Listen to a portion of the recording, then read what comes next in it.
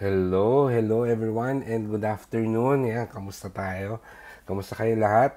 It's a relatively good Sunday afternoon dito sa amin, at least dito sa Paranaque. And I hope you're doing well.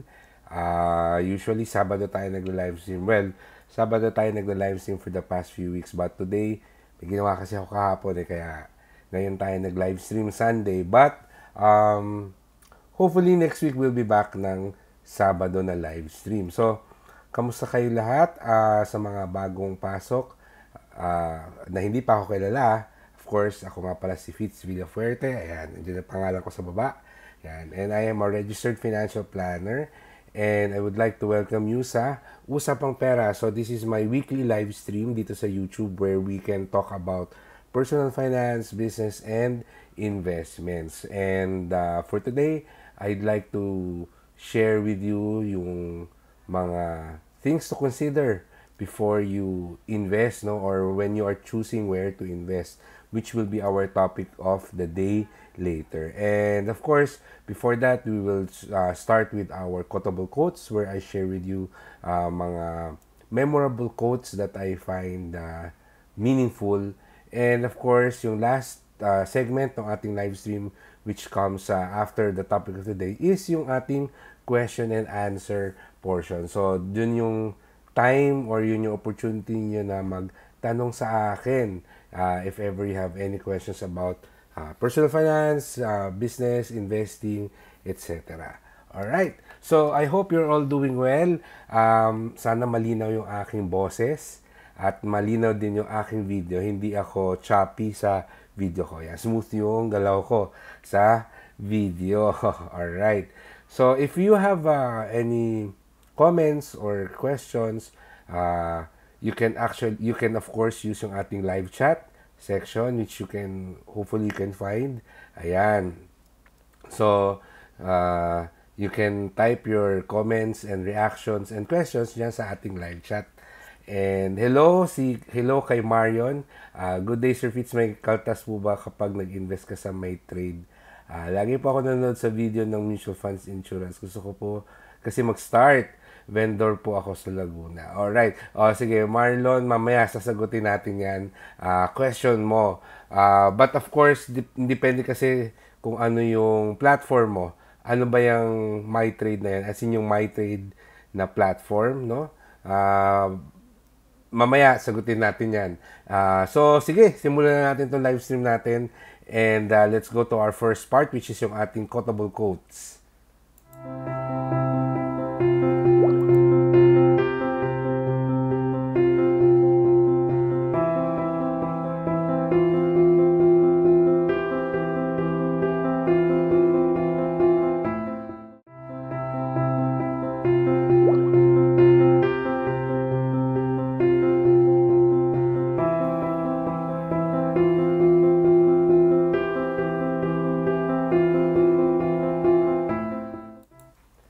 Alright, so welcome to our quotable quotes. This is where I share with you a quote that I find very meaningful.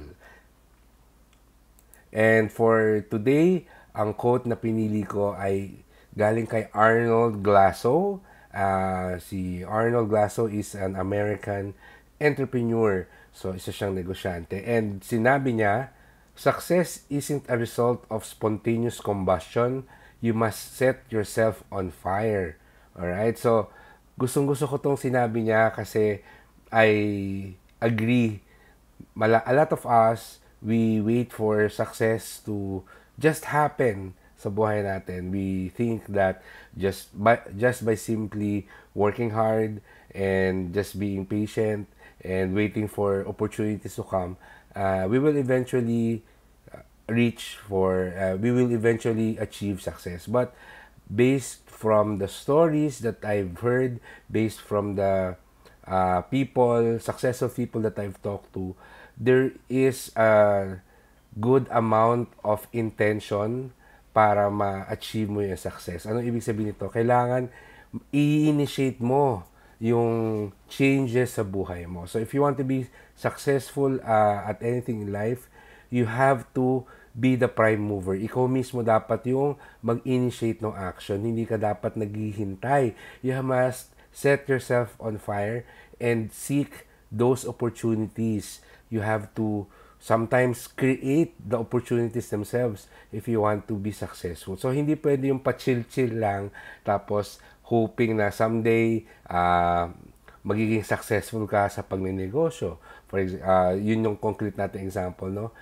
Meron akong kilala, gusto niya magnegosyo, and all he does is just think about it, pero hindi siya nagpaplano. So, setting yourself on fire is actually making the plan and taking action in making your goal or making your dreams a reality.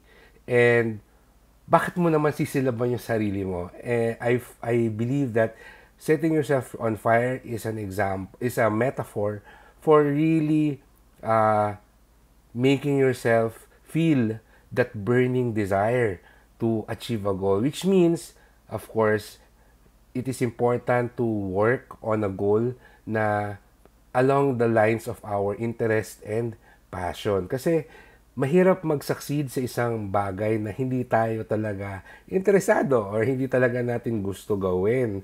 So, part of success is really discovering ano ba yung mga interest natin, ano ba yung mga passion natin, ano ba yung talagang gusto nating mangyari sa buhay natin, or yung mga gusto nating mga field of interest natin na talagang we are willing to set ourselves on fire just to achieve yung goals natin on that aspect, no? So success isn't a result of spontaneous combustion. You must set yourself on fire, sabi ni Arnold Glasso. And that's our quotable quote for today, and I hope you learned something new by sharing this quote sa inyo. Alright?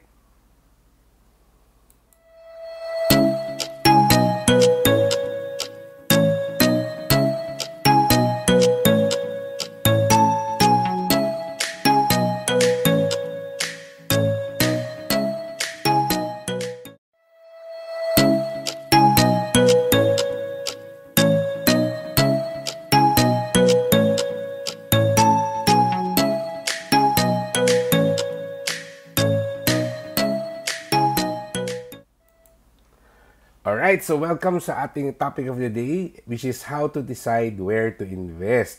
So, balikan ko si Marion, no? Okay, Marion. Sorry, Marlon yung una kong nabasa. Marion, sabi niya, may kaltas po ba pag nag-invest ka sa MyTrade?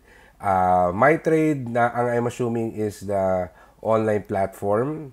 And like all brokers, like all stock brokers, merong kaltas yan. I just don't know how much yung fees ng MyTrade, no? Siguro you can actually call or get in touch with MyTrade to ask them how much talaga yung mga fees nila. And para sa akin, usually these rates and these fees are very minimal as compared to alam mo yun, sa kikitain mo. I believe na usually ang commission rate is 0.25% nung gross value nung transaction mo. So, ano ibig sabihin ng 0.25%? So, for every 100 pesos na iti-trade o na i-invest mo or iti-trade mo, 25 centavos yung magiging commission or fees nung broker. Pero meron yung formula, you should really ask them about it. And don't worry about those rates and fees because of course that's how these brokers make money. And 'di ba, kung hindi sila kumikita ng pera, hindi nila ma-manage yung services na ino-offer nila sa iyo. Actually, napaka-convenient na nga nung ginagawa ng mga online brokers na you don't have to leave your house anymore para mag-invest. Dati, nung nagsimula ako sa stock market, wala pa talagang online platforms. Talagang pupunta ako sa Ortigas para mag-invest, mag-open ng account, pupunta ako sa opisina, tinatawagan ko yung stockbroker ko para magbigay ng instructions na magbumili at magbenta ng stocks, no? So ngayon, napaka-convenient, you can do it on your own. And of course, I am willing to pay those fees para sa convenience. And since I've been doing stock investing for more than a decade now, I can tell you that especially if you're doing long-term investing in the stock market, very minimal yung fees na binabayad mo. Hindi ganun kalaki yung effect niya sa income mo. Okay? So, hi DJ, hi Ground Zero. Meron po bang REIT sa Philippines and saan po pwede mag-invest? Okay, sige. Mamaya sasagutin kita DJ, but before we go dun sa mga specific questions ninyo, let me start by telling you something about our topic for the day, which is how to decide where to invest. I decided to talk about this topic because I always get a lot of questions. Saan po ba maganda mag-invest? Saan po ba, okay po ba itong investment na to? And para sa akin, there are 3 things that you should consider when you are deciding where to invest. Okay? The first consideration is, ano ba yung financial goal mo? Okay? Because your financial goal will dictate saan maganda mag-invest. Or anong klaseng investment yun dapat kinoconsider mo.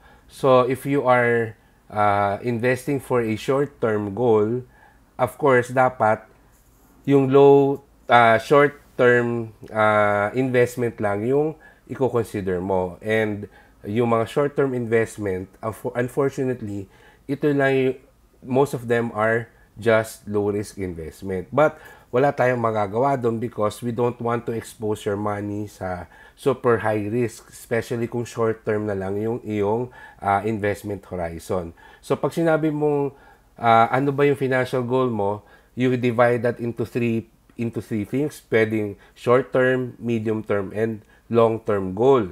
So, yung pag-iipon para sa bakasyon next year, basta within 2 years or less, short-term goal siya. Pag mga 3 years to 5 years or even up to 7 years, yan, those are medium-term goals. So, dapat nasa medium-term type of investment. And pag more than 7 years, yung financial goal mo like retirement fund, so that's a long-term goal. So, pwede kang mag-consider ng mga long-term investment. Yung mga short-term investment, most of them are low-risk investment. Yung mga medium-term investment, those are usually moderate risk investment, but there are also medium-term investments na low risk. And then yung long-term investments, they tend to be high-risk investment, but meron din mga long-term investment na moderate risk at saka low risk. But of course, yung mga low-risk investment, lagi siyang low returns. But of course, low risk nga. So, yun yung kapalit nun. Hindi ka masyadong exposed sa risk, pero hindi rin ganun kalaki yung pwedeng itaas ng investment mo. So, again, that's the first thing that you have to consider. Ano ba yung financial goal ko? Kailan ko kailangan yung pera? Kasi, yun yung magdidictate kung saan ka dapat, anong klaseng investment dapat yung kinoconsider mo in the first place. So, let's just use an example. Sabihin na natin na you want to invest for the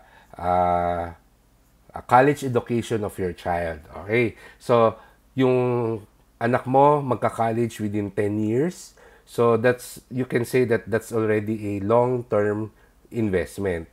So, yun yung first consideration mo. The second consideration mo is yung risk tolerance mo. Okay? So, yung risk tolerance mo is gaano ka ba kadali kabahan pagdating sa investment. I know some people na medyo malakas or mataas yung kanilang investment tolerance, risk tolerance, matapang loob nila. So, since you need a long-term investment at medyo matapang yung loob mo, then you can definitely get a high-risk investment na long-term.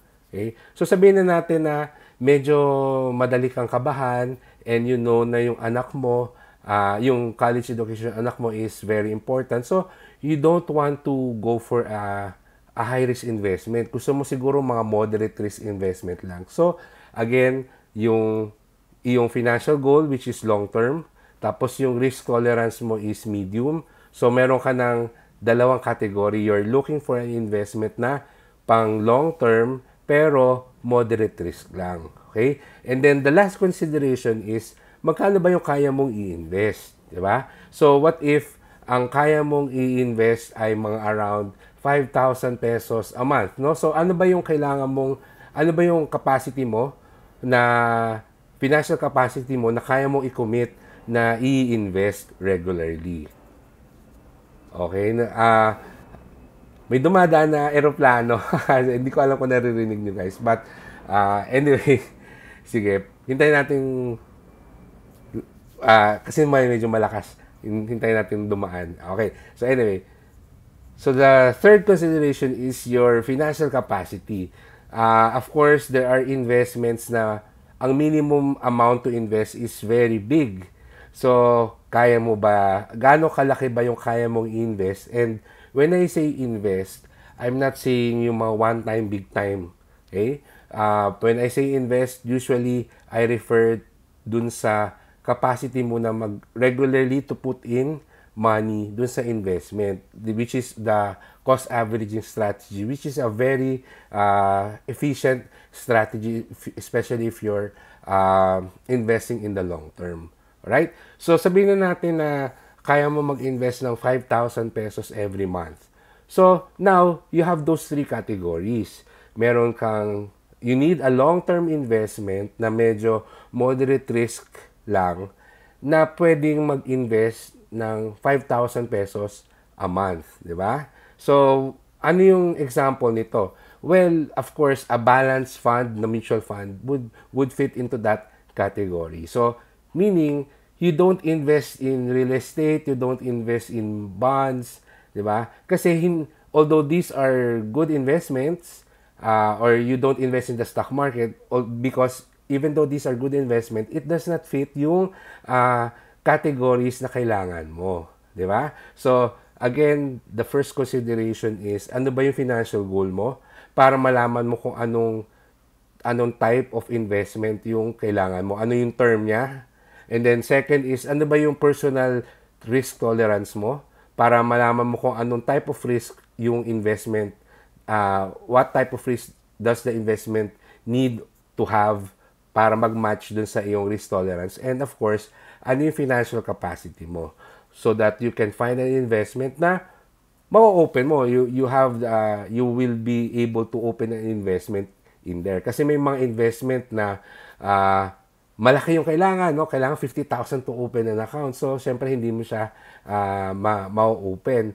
So, you have to know how much are you really willing to invest regularly. Plus, of course, once you are able to open an investment or once you are able to choose an investment, hindi nagtatapos yun doon. You have to monitor it siguro at least once a year if it's a long-term investment para makita mo if you are really coming closer to your financial goal. Okay? So, another example, let's say you are planning to get married, you are trying to save up for for your wedding fund, which is balak mo ikasal within the next 2 years, di ba? So, you're trying to save up for a wedding fund for the next 2 years. So, since 2 years yan, ibig sabihin, short-term investment na lang yung hinahanap mo, di ba? So, dun pa lang sa category na yon, out na yung mga stock market, out na yung mga real estate, and a lot of the moderate, medium-term and long-term investments out na. So, ikaw ngayon, sinabi mo sa sarili mo na medyo matapang ako. Medyo matapang ako.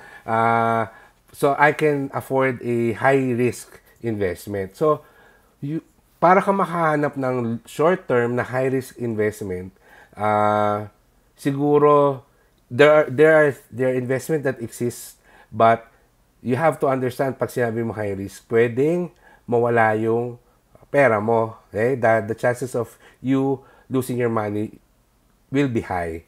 And sabihin na natin na magkano yung kaya mong i-invest. So let's say na you already have 50,000 save up and you want to grow that para lumaki for your wedding fund. So may naisip ba kayo na pwedeng investment? Para sa akin, there are crowdfunding investments, no?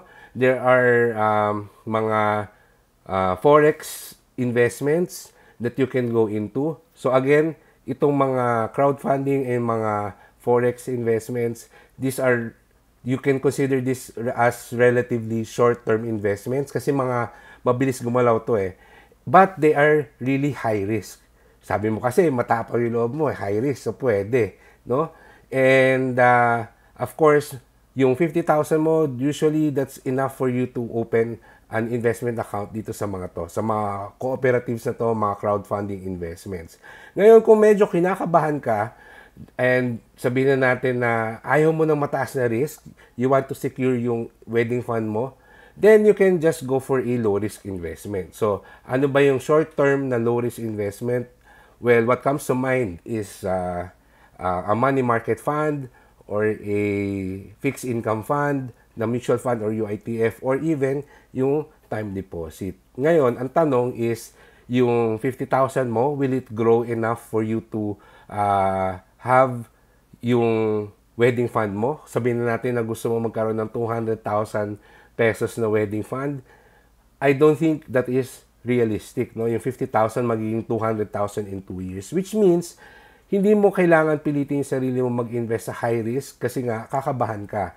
But it only means that you have to focus on your cash flow. Medyo mag-iipon ka pa ng malaki-laki, di ba? Para ma-reach mo yung target dream mo na wedding fund. But of course, while you are doing that, the money that you already have is already invested and growing and helping you achieve your financial goal. Alright?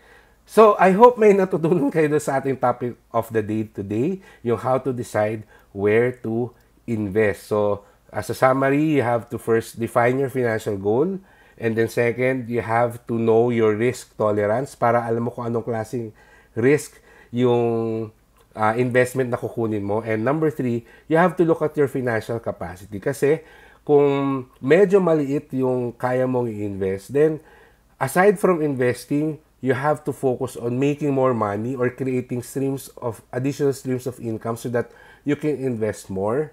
And of course, it also helps you choose ano ba yung klaseng investment or ano yung klaseng investment na saang investment ka pwede mag-open kasi of course may mga minimum investment requirement yung mga iba't ibang investment institutions. Alright? So, I guess that's it for our topic of the day. And of course, before we move on, I'd like to again invite you to please like and please subscribe sa ating live stream channel, sa ating YouTube channel, and share to your friends so that we can finally achieve yung 1,000 subscribers na goal natin. Alright? So, maraming mga nagsasalita na sa chat. So, sagutin natin yung mga questions niyo. So, let's immediately move on sa ating question and answer.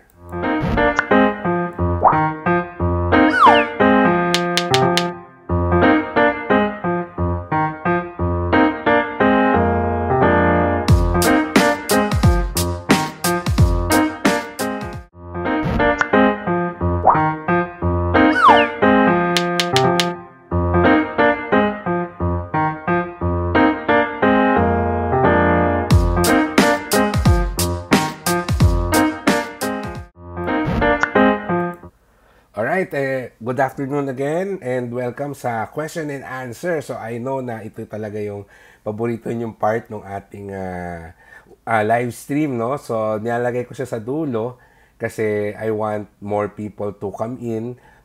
So meron tayong quotable quote at saka topic of the day just for give time sa mga tao na pumasok. So anyway, balikan natin yung sinabi ni Marion. Long time po long term po para sa pamana type para may magagamit na sila. Alright. So, pang long term yung gusto mong investment, pamana, no? Ibig sabihin legacy fund. para sa anak mo. Okay. So, tinatanong mo, Marion, kung saan maganda mag-invest na long-term kasi you want to build up your legacy fund or yung pera na ipapamana mo sa mga anak mo. So, again, you have to consider ano ba yung risk tolerance mo. Okay lang ba sa'yo na medyo kabahan pag mag-i-invest ka kasi volatile, nag-up and down, or gusto mo yung chill lang, no? Yung hindi masyadong nagbabago yung value ng investment mo, konti lang siya, slow and steady nang umaakyat.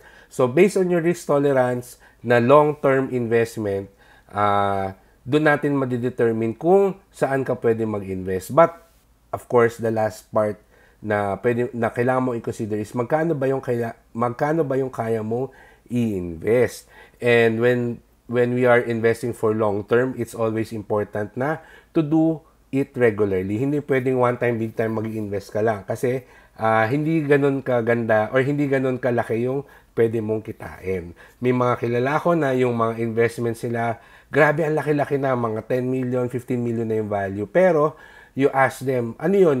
In-invest ba nila ng one time, big time yun? And most of the time, ang sagot nila is hindi. Unti-unti yun na inipon. Mga karamihan sa kanila nag-i-invest ng mga 10,000 every quarter, no, every 3 months, pero they've been doing it for several years now, and doon naipon, doon lumaki ng milyon yung pera nila kasi maliit lang paunti-unti.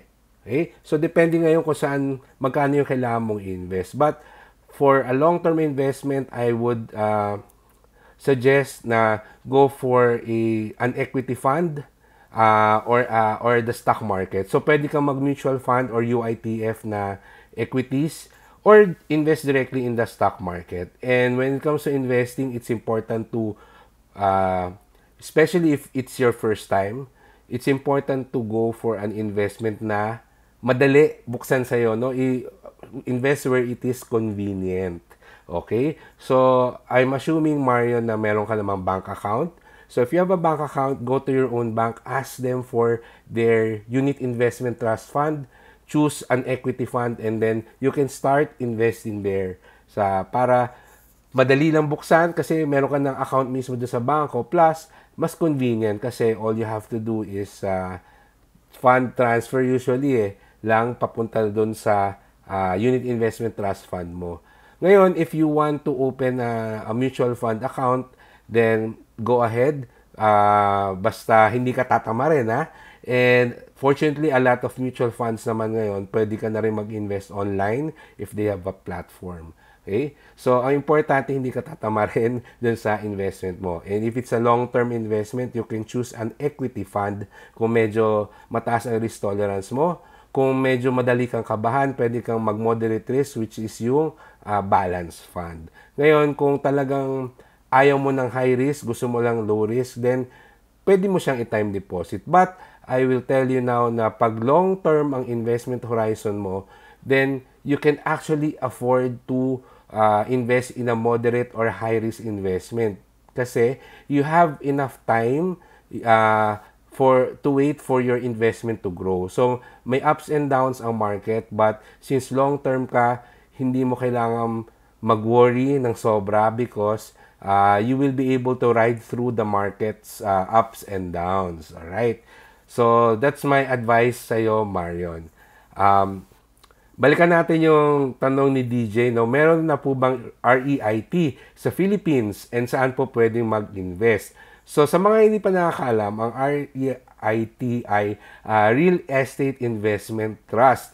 So, I wrote an article, a primer about REITs sa blog ko. I will put it sa comment section, sa description nitong live stream na to, yung link papunta doon sa article na yun. But you can also type sa Google na REIT space Fitz Villafuerte para makita ninyo yung article na yon. So, gagawin ko siya ngayon, REIT Fitz Villafuerte. Tapos, lalabas sa Google results yung yung top 1, yung aking article. Yan, kasi nakalagay yung pangalan ko. So, Real Estate Investment Trust. Ilalagay ko ngayon sa chat. Okay, so my blog article. Yan. Okay, so yan. Tinype ko ngayon sa chat yung link papunta sa article about Real Estate Investment Trust. So ano ba yung Real Estate Investment Trust? Para isipin nyo na lang siya na para siyang mutual fund. Pero yung pera ng mutual fund, naka-invest lang siya sa mga real estate projects na mga, basta the income can only come from real estate. So pwedeng rental income, properties na may rental income, or mga derivatives of different types of real estate projects. Alright? So, meron bang REIT sa Pilipinas? Soon magkakaroon. Okay? Parang yung pera so many years ago. So, ginagawa pa yung mga implementing rules and regulations, but hopefully, ma-launch na siya formally and we can already start investing in REITs. If lumabas yan, of course, in general, maganda siyang investment, but until I learn more about the specific REIT na i-offer, I cannot say na if it's a good investment for the long term or medium term or short term. And I believe it's Ayala Land who is spearheading the project, no, of offering REIT investments in the Philippines. Google nga natin, REIT Philippines. Yan, implementing rules and regulations. Alam ko yun yung inaayos pa, no? So, ito, there's a news that I found that the REIT rules is expected to come out anytime soon this year. So, wala pa. Hopefully, ma-offer na siya soon, but as of now, wala. Ngayon, kung gusto niyo mag-invest sa mga REITs, which is actually already available sa mga ibang bansa, I have investments dun sa iShares Core US REIT ETF. Ang haba, no? Basta, it's an REIT exchange-traded fund na investment sa US. And where do I invest? Through eToro. So, yan. Siguro it's a good time to plug. Yan. So, eToro is a social investment network. So, it's a global multi-asset broker.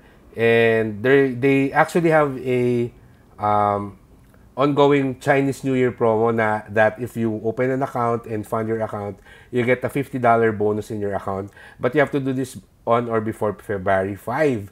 Alright. So, back sa ating Q&A. Yan. So, I invest through eToro, which gives me access to foreign-based REITs, like yung iCore shares na US na REIT exchange traded fund. And for the past several couple of years, it has been performing very well. Okay? So you don't have to wait for the REITs to be offered in the Philippines. There are already REITs in other countries that you can invest on through eToro. But if you want to wait for the REIT in the Philippines, then go ahead, okay lang. I can't really say anything much about the REIT that will be offered locally because I haven't seen the prospectus yet. I haven't seen the prospectus yet. So, hintayin na lang natin. So, basically, an REIT is a mutual fund pero yung pera sa mga real estate projects lang siya ini-invest. Alright? So, yun, I hope I was able to answer your question. DJ, no? Tama ba? Okay. Sabi ni Paulo. Oh, hello, Paulo. Yan. Ang ating laging nanonood sa live stream natin. So, good afternoon, Jericho. Sabi ni Paulo, how do we measure a person on what type of investment is suitable for a particular person? Depende sa iyo talaga yon kung kakabahan ka o hindi. I think isa sa mga hindi masyadong nako-consider is yung capacity natin to tolerate yung risk. So, umpisa, we ask people kung saan maganda mag-invest. Kasi ako mismo, I've met people na they are willing to invest daw sa mga high risk. So, syempre, binibigo sa, di stock market, bukas tayo ng investment sa stock market kasi sabi mo, malakas yung loob mo. Tapos, after a few months, biglang bumagsak yung stock market, kinakabahan sila, natatakot na sila. So, sabi ko sa kanila, I thought mataas yung risk tolerance mo. So, kung ganito na kakabahan ka, then probably it's better for you to invest in a lower risk type of investment. So, it's really hard for me to know kung ano yung risk tolerance mo. That's why I have to really repeat na kailangan kilala mo yung sarili mo. Okay?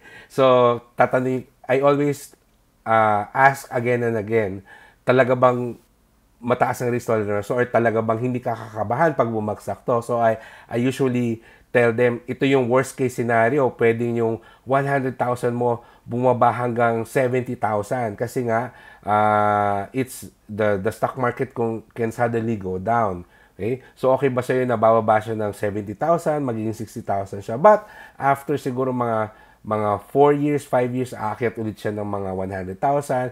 Eventually, if you wait long enough, mga 5, 6, 7, 8 years, tsaka siya kikita ng malaki. Diyan saka siya aabot siguro ng mga 150,000, pwede siyang dumoble after mga 10 years. So, pero yung journey niya up and down. So, I try to explain that to people, and pag umuo sila, so I trust that they are telling the truth. So, as a financial planner, it's really hard for me to tell kung ano yung klaseng type of risk tolerance meron yung isang tao up until I really give them yung mga specific scenarios na pwedeng mangyari. I repeat my questions again and again just to make sure. But at the end of the day, if you don't feel comfortable dun sa performance ng investment mo, then it is still your decision to move it to another type of investment kung medyo kinakabahan ka. Katulad ng isa kong client na nung bumaba yung stock market, because the stock market has been down for several years already, a couple of years, no, talaga sideways lang siya and down. I tell them na if this is really making you uncomfortable and you don't mind taking a loss, pero kahit maliit lang naman, then we can just move your money towards a bond fund or a high interest savings account even, di ba? So, eventually, nag-decide siya na i-move na lang daw sa isang balance fund at saka isang bond fund. So, lower risk type of investment. And willing daw siya na malugi ng konti, basta daw hindi na siya kinakabahan. So, yun yung ginawa namin. Alright. So, do you recommend having peso cost averaging method on investing on stock market and or cryptocurrencies? Yung peso cost averaging, it's good for the stock market. It's good for mutual fund or investment funds, but I will not recommend it on cryptocurrencies kasi ang peso cost averaging method, ang assumption dyan, kung yung pera na nilalagay mo, yung pera ay nilalagay mo sa isang investment na ang long term niya ay upwards yung trend. Okay? Kailangan upwards yung trend. That's why it's very good on the stock market if you choose a company na long-term meron siyang growth potential. Ano ibig kong sabihin? If you invest in a company like Ayala Land or Jollibee, of course, without really studying their fundamentals, alam mo na over the next 10, 15 years, these companies have a good potential to continuously grow as a company. So, these companies, pwede mong lagyan ng pera for cost averaging. Ngayon, if I tell you na yung Cemex na isang cement factory, isang cement company, what are their prospects for the next 5, 10 years? It's hard to say. Hindi natin alam. We don't know anything much about the specific company. So, ibig sabihin, hindi siya magandang lagyan ng pera for peso cost averaging. Ngayon, yung mutual funds, because they are being managed professionally by fund managers, by experts, then we have the confidence that the fund managers will work hard to make the fund grow. So that's why doing peso cost averaging on mutual funds or unit investment trust funds is also a good idea. Ngayon, cryptocurrencies, sabihin natin yung Bitcoin, Ripple, Ethereum, itong mga to. Pag tinanong ko sa iyo, what are their growth potential for the next 5-10 years, di ba?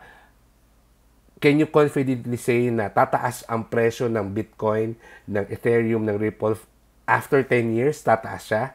Hindi natin masabi kasi highly speculative pa rin ang cryptocurrencies. Hindi pa rin siya publicly accepted as a form of payment, no? There are industries that are adapting yung cryptocurrencies, but it is still not a major part of commerce, of e-commerce, no?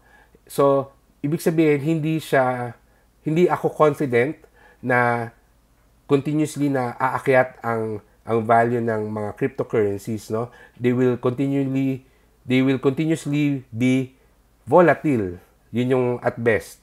So, ibig sabihin, hindi siya magandang lagyan ng pera for peso cost averaging kasi hindi tayo sigurado na aakyat siya. So, yung mga investments na ipe-peso cost averaging mo ay yung confident ka na after 10 years ay mas mataas na yung value niya, which means you pick up, you invest in blue chip companies, you invest in investment funds, mga mutual fund and UITF that are being managed well. Okay? So, yun lang yung mga pwede mong lagyan ng pwede mong gawa ng peso cost averaging strategy. So, I would say na wag mo siya gagawin sa cryptocurrencies and wag mo siya gagawin sa mga companies in the stock market na speculative.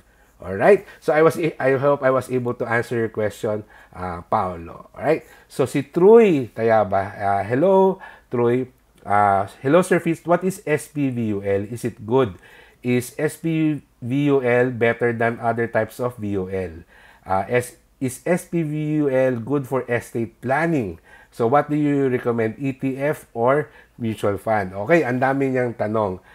Before I answer that, iinom lang ako ng tubig. Okay, sadali lang ha. Meron akong water bottle para kasi kulang sa akin yung isang basong tubig. So, nagkikip ako ng ano. Okay. So, sabi ni Troy, what is SPVUL? So, single pay variable unit link insurance is, di ba, pag bumibili ka ng life insurance policy, meron kang annual or monthly or quarterly. Basta meron kang binabayaran na regularly. Pag SPVUL, isang bayaran lang siya. Isang malaking pera na i-invest mo sa SPVUL. And ang life insurance coverage mo is usually 125% of the amount that you put in. So, for example, pag naglagay ka ng 1,000,000 sa isang SPVUL, ang life insurance coverage mo ay 1.25 million. Yun yung death benefit mo.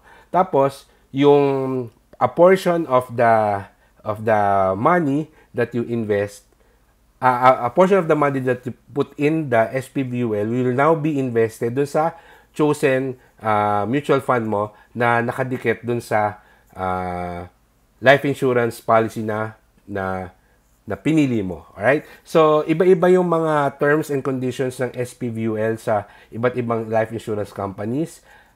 But I would say that it is a good investment.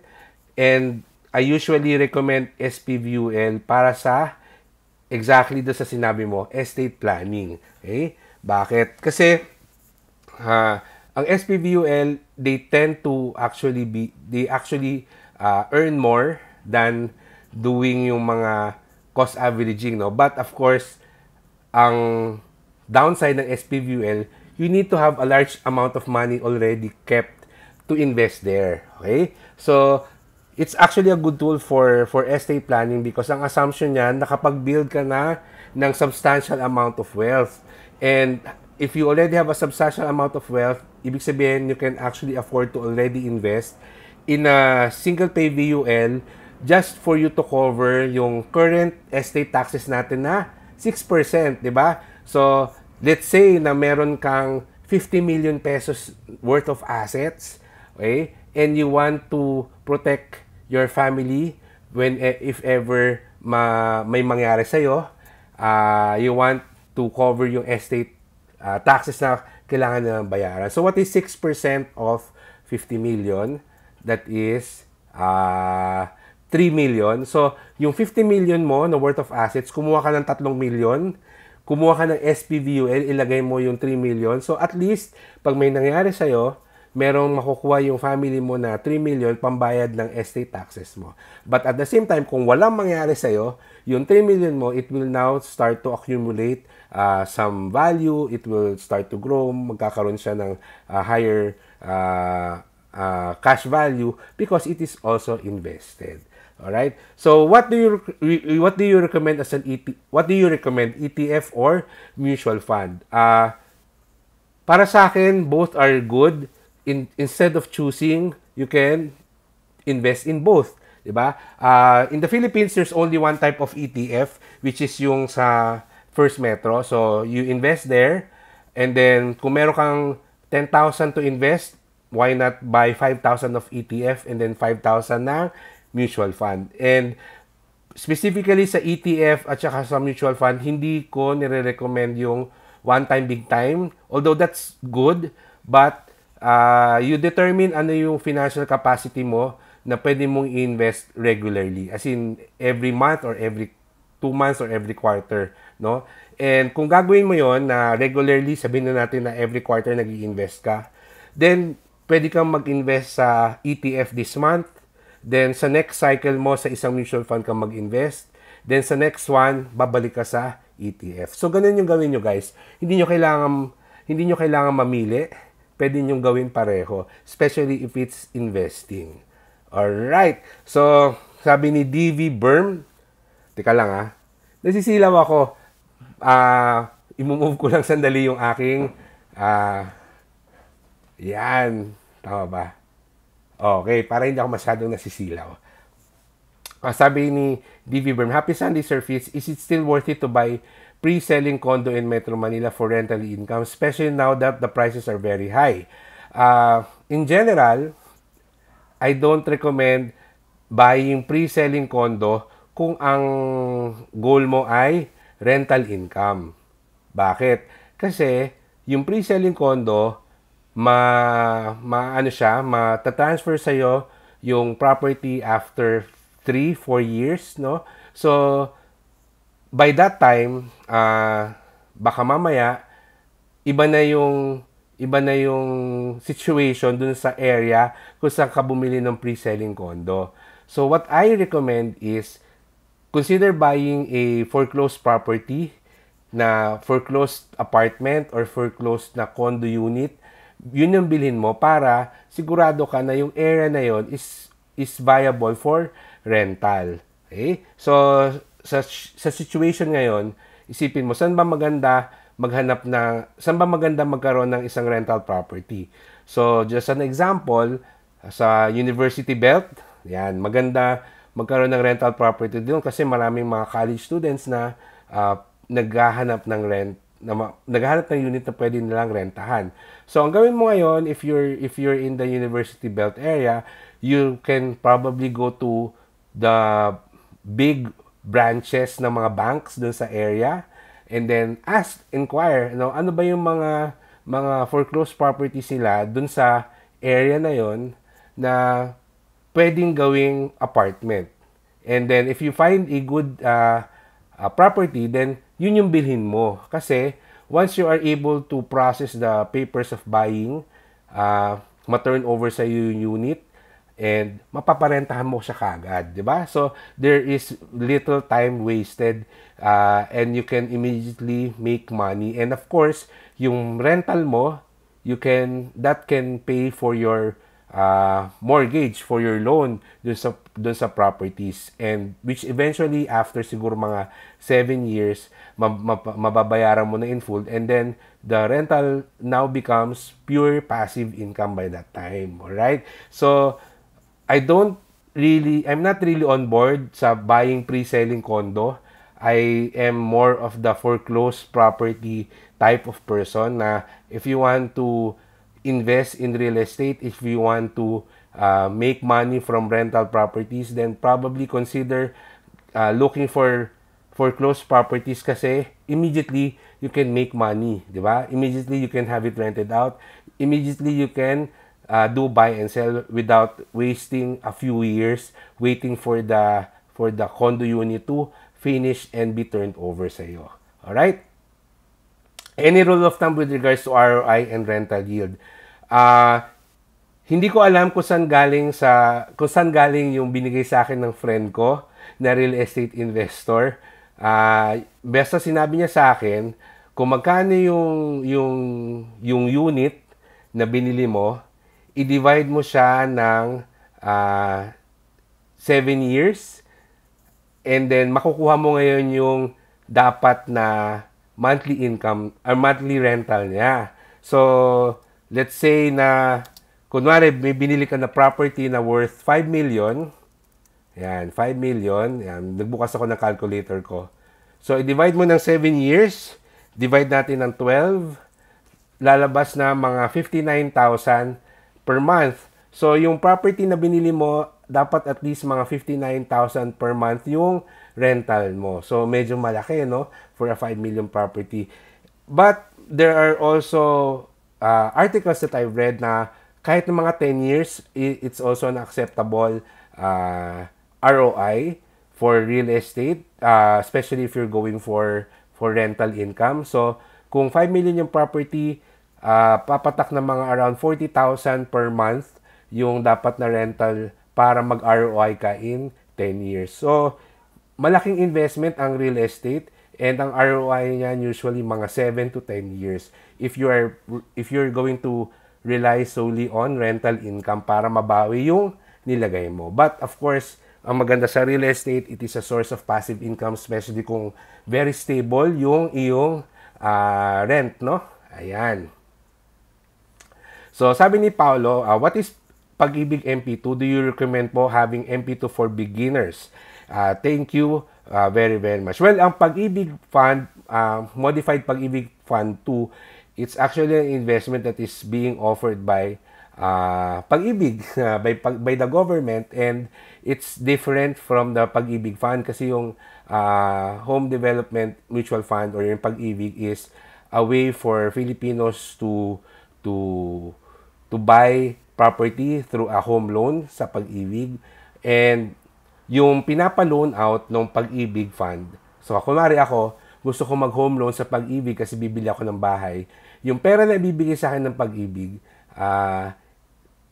comes not only from the contributions of the other Pag-ibig Fund members, but also yung mga taong nag-i-invest sa MP2. Okay? So, of course, bibigyan ako ni Pag-ibig Fund ng interest rate doon sa uutangin ko. Sabihin natin na bibigyan niya ako ng 10% na interest doon sa Pag-ibig Fund loan ko. So, si Pag-ibig Fund ngayon, yung mga nag-invest sa MP2, pwede niyang bigyan ng 6%. Okay? So, kasi galing din naman sa kanila yung pera. So, umiikot lang yung pera. So, yun yung Pag-ibig MP2. It's a modified Pag-ibig Fund. So, it's an investment. And ang minimum number of years niya ay 5 years. Yun yung holding period niya. So, yung MP2, hindi siya parang mutual fund na you have to do cost averaging. Ang MP2, ang Pag-ibig MP2, it's really a one-time investment na I would recommend na ang investment horizon mo ay 5 years. So, kung meron kang pera na medyo malaki, na willing kang hindi makita for 5 years, pwede mo siya ilagay sa Pag-ibig MP2. May mga kilala kasi ako na parang every month nag-i-invest sa Pag-ibig Fund 2 kasi 500 lang eh. No? Para sa akin na parang very tedious yun. It's better na ipunin mo yung pera mo yearly, probably. It's a good thing. It's a good investment that you can do once a year. Pero yung gagawin mo siyang monthly or quarterly, I find it very tedious already. And it is recommended for beginners, but ang prerequisite ng MP2 is dapat meron kang Pag-ibig Fund contributions. Which means, also, kung ikaw ay freelancer at ikaw ay negosyante, you have to reactivate your Pag-ibig Fund membership. Ngayon, if you're already an employee and you're planning on resigning very soon or within the next 5 years, plano mo mag-resign at magtayo ng sarili mo negosyo or maging freelancer, basta you have to remember that if you invested sa MP2, you have to continue your Pag-ibig Fund membership by being a voluntary paying member, no? So those are the considerations. So it's good for beginners, but you have to always keep in mind yung 5-year na holding period niya. So whatever amount that you will invest there, after 5 years mo na siya makikita. So again, I cannot say if it's a good or bad investment kasi may mga conditions tayo that you have to be aware of, no? So, pwede mo sabihin, oh, hindi ko kailangan within 5 years yung pera na yan, pero after 2 years, meron kang financial emergency, wala ka palang emergency fund, tas bigla kang maghahanap ng pera, di ba? So, hindi mo makuha kahit na magpasay ka sa labas ng Pag-ibig Fund Office, hindi mo makukuha yung pera na ininvest mo sa MP2, di ba? Of course, there will be exceptions, but in general, hindi mo makukuha yung pera na yon within the next 5 years. So, you have to decide if you are willing to accept those terms, alright? So, on eToro, what investment strategies recommended for beginners? Sa eToro, I would recommend doing yung copy trading, which means copying other people dun sa eToro and just letting your money grow passively. If you can check out yung aking website, I actually feature there 6 people na very good to copy sa eToro. Mga malalaki kumita or mga consistent yung kanilang income sa eToro. Out of the 6 people, I actually copy 4 of those people. So, do copy trading if you're a beginner, particularly on eToro. Alright? So, sabi hello Den Polan, hi, good afternoon. And sabi ni DJ, who has been your greatest influence when it comes to investing? I wouldn't really have a specific person in mind, particularly because wala talaga akong kilalang magaling na investor personally. Kasi I grew up in a family na medyo traditional talaga na you study, you work, you climb up the corporate ladder, etc.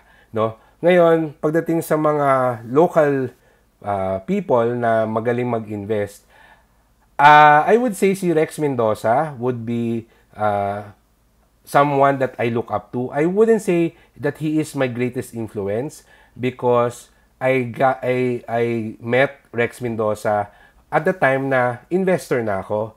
But I really like his books, no? Yung mga sinulat niya, and we are aligned when it comes to our investing principles. Pagdating naman sa abroad, of course, a lot of people look up to Warren Buffett.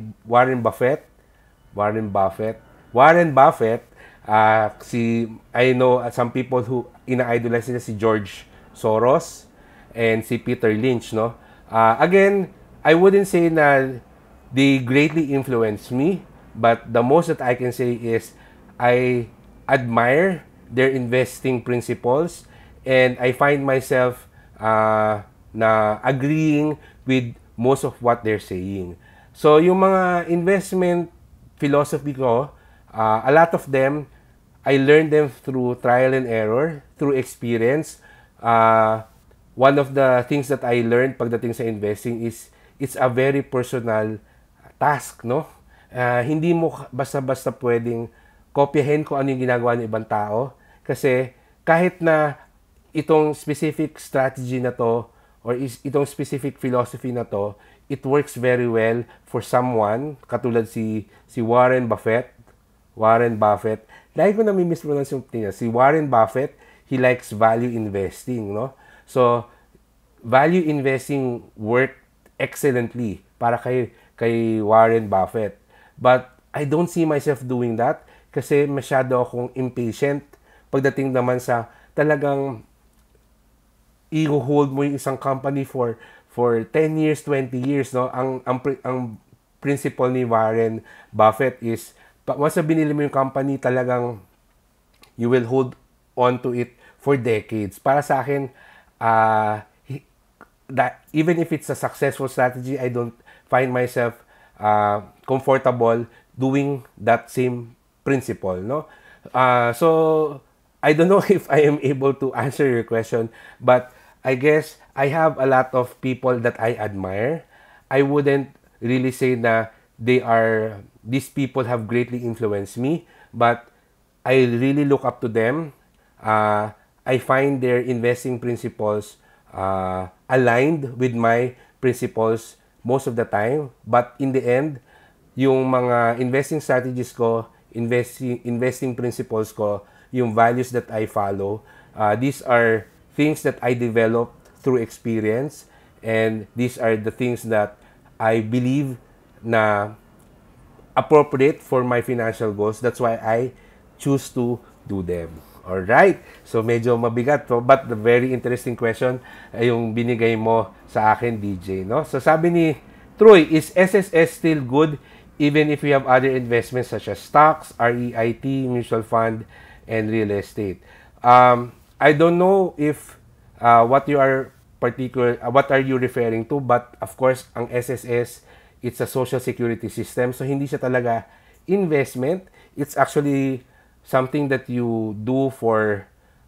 Ang main benefit kasi ng SSS is yung mga loans na you can avail that they offer sa members. And of course, yung eventually when you retire, meron kang pension. But of course, yung pension ng SSS, very small. You cannot just rely on that for your for your retirement. You have to have other investments. Ngayon, ang SSS, because it is backed by the government, then it is actually a low-risk type of investment na that's good for the long term. Which means, okay lang na mag-invest sa SSS even if you have other investments. Kasi, pagdating sa finance, it's always good to diversify. So, meron kang SSS, meron kang nag-iipon ka dyan para sa iyong pension, okay lang. And then, you're also investing in real estate and eventually hoping na you turn your real estate properties into rental income again for your retirement, di ba? So, meron ka ng pension from SSS, meron ka pang rental income from yung real estate. Then, you have mutual funds, stocks, para mag-grow yung money mo. So that when you retire, meron kang lump sum na pwede mo probably pambili ng isang franchise business. So again, you can create more income for you when you retire. Or probably your travel fund when you retire, no? Pwede kang mag-travel. So it's good to diversify. It's good to put your money in different types of investments as long as meron kang goal and all those investments are working together to help you reach your financial goals. So, okay lang na nakakalat yung pera mo. Ako, gusto ko yung principle of diversification. And I know some financial and investment analysts, they disagree. No? Sabi nila, just focus on one investment, be good at that investment. Then, I would say na that strategy works for them. If you feel that your values and principles is more like them, then go ahead and follow yung kanilang advice. Kasi I believe that personal finance is personal. So if you find yourself agreeing a lot with what I'm saying, then maybe yung aking investment strategies, which includes diversification, would be something that you can also do and be comfortable with, di ba? So, kailangan kilalanin niyo yung sarili ninyo kasi marami talagang financial strategies out there, maraming klaseng investments that you can choose from. So, wala talagang best investment. It's really about finding the best investment and doing the best strategy that is aligned with your financial goals and financial principles. Alright? So, yun. Uy, more than 1 hour na tayo nag-question and answer, no? Sige, let's just finish some of the last couple of questions siguro and then magpapaalam na tayo. So, sabi ni Dan Pulan, okay po ba ang combination ng MP2 for medium term and stock market for long term. Para po sa business yung MP2, then yung stock market po for retirement. Yes, I would say, of course, uh, I will not say that this is financial recommendation because I don't know your exact financial capacity. But from what you've said, mukhang okay naman yung plano mo. So, yung pera na ininvest mo sa MP2, eventually you will use it for capital, as capital for your business, which should be ang plano mo siguro within 5 years. Diba? After 5 years ka magtatayo ng negosyo. So, if so, then okay. And then you are investing in the stock market for your retirement, which is a long term. Which is also my usual recommendation. If you're trying to save up and invest for your retirement, then the stock market and equity funds are the best places to put it. But just make sure that you're buying companies in the stock market na maganda ang long-term growth potential. So, huwag kang mag-i-invest sa mga speculative companies, no? Kasi yung mga speculative companies in the stock market, they are good for stock market trading and not stock market investing. Okay? Sabi ni DJ, what are the most recommended investment vehicles for seniors? Nako, as in senior citizen, para sa akin, pagdating sa senior citizens, it's best to just invest your money sa mga low or moderate risk type of investments. Mahirap na mag-recommend ng high risk investments kasi syempre seniors na, no. So on the onset, it really depends on the situation of the specific person. It's hard to say a specific investment, but putting it in a low or moderate risk type of investment is an option. I've met actually people who are about to retire na wala pang investment. And as in, wala silang naipon for their retirement. And they are asking me, ano bang gagawin ko dun sa retirement pay na makukuha ko? And immediately, ang sagot ko sa kanila, learn how to start a business. Learn about entrepreneurship. Kasi, when you retire, you get your retirement fund, wala kang naipong investment or wala kang retirement fund, aasa ka lang sa pension na ibibigay sa'yo ng SSS at saka yung maliit na pension na probably makukuha niya sa company. Sabi ko, that will not be enough for you to live a comfortable retirement life.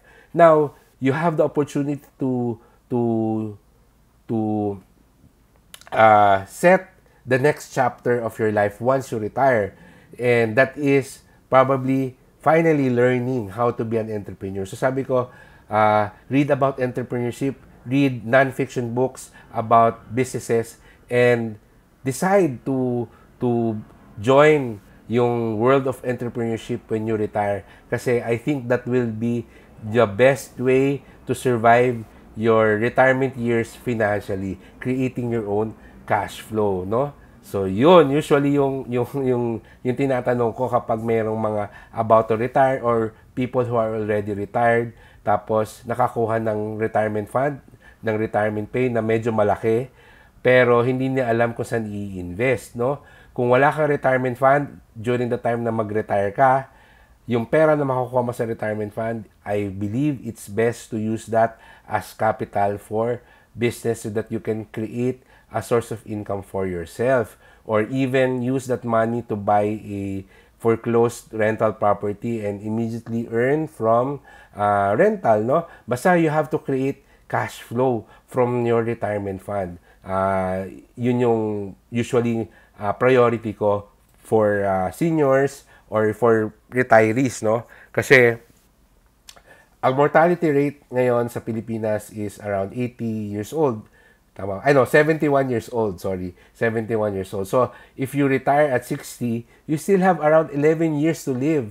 And kung wala kang naipon na pera by the time that you are 60, saan ka kukuha ng pera for the next 11 years? Aasa ka sa mga anak mo. But, of course, you also want your children to parang use their own money to further save up for their own retirement fund, no? So you're actually going to take away a portion of that money and you are taking away that opportunity for your children na ma-create yung kanilang sariling retirement fund. So, you have to learn how to cut the cycle. Kasi pag umasa ka sa mga anak mo, then yung mga anak ng anak mo, may hirapan din sila kasi by the time na mag-retire yung mga anak mo, wala rin silang naipon na pera kasi yung pera na dapat pang retirement nila, ginamit mo kasi umasa ka sa mga anak mo. So don't be like that, no? So that's why it's important to save up for your retirement, no? To prepare for your retirement. Ngayon, if you've reached retirement and you haven't really save up for your retirement fund, ang focus mo dapat is creating income. Okay? Which means learning how to start a business, how to run a business. Probably you can do some franchising or doing a tech startup even, no? Probably hindi natin alam kung ano yung financial capacity mo. But the earlier you start, the better. Alright? So, yun ang advice ko sa mga seniors. Okay? So, last question na ba to? Ayan. Hi, good to see you in live action, man. Watching with the family from our Malolosum. Hello, New Hampshire Jack. So, medyo barado na ilong ko. So, I hope hindi nangongo yung boses ko. So, hello. Any thoughts on investing in preferred shares? Sabi ni DV Berm. Okay, last question na to before we say goodbye. So, investing in preferred shares, it's actually a way for you to earn passive income. So, yung mga preferred shares of the company, I would say na it's a second level type of investment. It's a second level type of investment, which means, what I meant is, kung wala ka na masyadong mapaglagyan ng pera mo, pwede mo na siyang i-consider na investing in preferred shares. Kasi, the reason why you invest in preferred shares in the stock market is because you want dividends. Yun talaga yung number one benefit of investing in preferred shares. Ngayon, I invest in the stock market kasi someday, if I reach my target goal, I would sell the shares and then the money I will use for something else. Ngayon, yung pera na ini-invest mo sa preferred shares, you actually don't have concrete plans of selling it someday. Kaya mo siya binili ng preferred shares because you are after the dividends, the regular income that will come from that. So, if that is something that if that is part of your financial goal, creating a passive income by investing this much amount on the preferred shares of a particular company, then go ahead. So, my thought is, the stock market, it's really good for growing your money, no? Particularly buying common shares, waiting for it to grow, and then selling it, and then using the money for something else. Ako kasi yung mga kinikita ko sa stock market, I usually use it as business capital for a capital for my business. So, I prefer my passive income to come from my own businesses. Yan. And that's what I do. So, if yung ating financial principles are aligned, then maybe that's something that you can also do. But I actually know some people na bumibili talaga sila ng preferred shares in the stock market kasi malaki yung disposable income nila. They're busy with their career, they're busy with their profession, so they don't really have time to study about entrepreneurship. So, ang master plan nila is when they retire, yung passive income nila would come from the dividends of preferred shares. So, may makilala ko, grabe, ang daming niyang preferred shares sa Petron at saka sa PLDT. And sa ngayon siguro mga around close to, basta, ayoko na sabihin, baka magalit sa akin, shinare ko. Basta malaki-laki na rin yung kinikita niya from the dividends itself on an annual basis. So, yung preferred shares, hindi yan monthly nagbibigay ng dividend. Meron niyang schedule. Some preferred shares, they give their dividends twice a year, 4 times a year, minsan annually. Ang maganda sa preferred shares, regular yung dividends, but of course, you have to still learn how to manage your money and how to manage your cash flow. so that you will be able to make the most out of the dividends that you receive from the preferred shares. Alright. So, ayun. Grabe, daming nagtanong ngayon, no? So, maraming salamat ulit sa inyo. Let me ask you again to please subscribe sa ating YouTube channel, and then invite your friends to also subscribe so that we can finally reach yung ating goal of having 1,000 subscribers sa ating YouTube channel. So, we are on the road to 1,000 subscribers. At pag na-reach natin yung 1,000 subscribers na yan, magpapapromo tayo dito sa channel natin, magpapa-giveaway tayo. Maghahanap ako ng sponsor na pwede natin ipamigay na premyo. Also, just a reminder, eToro has a Chinese New Year promo. Just go to bit.ly/eToroCNY promo to avail of the $50 bonus if you open and invest, fund your account on or before February 5. And lastly, ayan, kung nag-enjoy kayo makinig sa boses ko, meron akong podcast. So, it's a relatively new podcast. I just started it 2 weeks ago. And a new episode will be coming out this coming Thursday. So, the podcast is entitled The 80%. So, it's really about behavior finance. Yan. And you can check out The 80%. I-search nyo lang yung The 80% na title ng podcast sa Spotify or sa Apple Podcast and other podcast softwares that you use, no? Meron sa Google Podcast, meron sa Stitcher, but a lot of people are subscribed sa Spotify. So, you can search for the title of the podcast, which is The 80%. And I hope you subscribe and give it 5 stars sa rating sa Apple Podcast para mataas yung ating rating. So, again, thank you for listening. I would have to say goodbye now. Thank you, DJ. Thank you, New Hampshire Jack. Yeah. So, have a great week ahead, everyone. So, thank you for watching. Please like and subscribe. And also, you can visit my website at readytoberich@fitzvillafuerte.com. So, have a great afternoon. Bye-bye. See you again next week. Baka Sabado ulit tayo. Saturday tayo. February 8. February 8 tayo magla-livestream next. Alright? So, bye-bye!